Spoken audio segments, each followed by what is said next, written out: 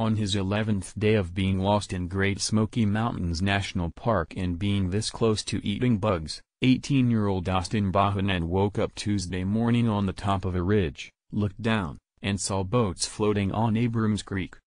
At a news conference at park headquarters on Wednesday afternoon, Chief Ranger Steve Closter relayed the Tennessee teen's initial story of how he emerged uninjured despite entering the park with only light food and water. Austin and his stepfather, identified as Hubert Dyer Jr., somehow became separated in the Shop Creek area of the park on the afternoon of August 11, Austin told park rangers. "We don't have any reason to believe that he was with anybody else," Closter said. It wasn't until the night of August 13 that Austin was reported missing. Closter didn't say Wednesday who reported the teen missing and said Dyer didn't immediately report him missing because the family initially believed they could find him. More, missing hiker found alive in Himalayas after 47 days, survived on salt and water. Dyer told authorities the pair were in the park hunting for ginseng, Closter said. Ginseng is a popular medicinal herb used in energy drinks and for various other purposes. It is illegal to remove plants from national parks.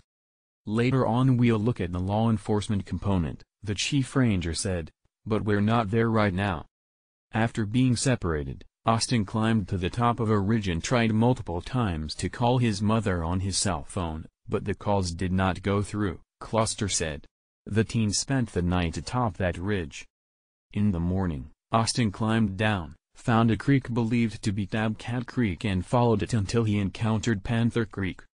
The teen hiked up Panther Creek for 2 or 3 days until he realized he needed to travel in the other direction and turned around, Closter said, adding that the area, marked by steep gorges and several waterfalls, is very difficult to traverse. Austin told rangers that at one point, he heard a search helicopter and tried to get the attention of the pilot, but the vegetation was too dense and limited visibility, Closter said.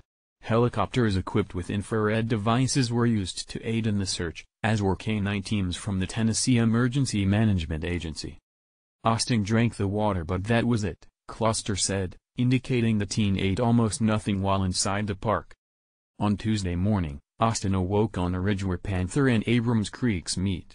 He scrambled down to the bottom of Abrams Creek and he was finally able to wave down a boat, which picked him up and ultimately gave him a ride back to his family, Closter said.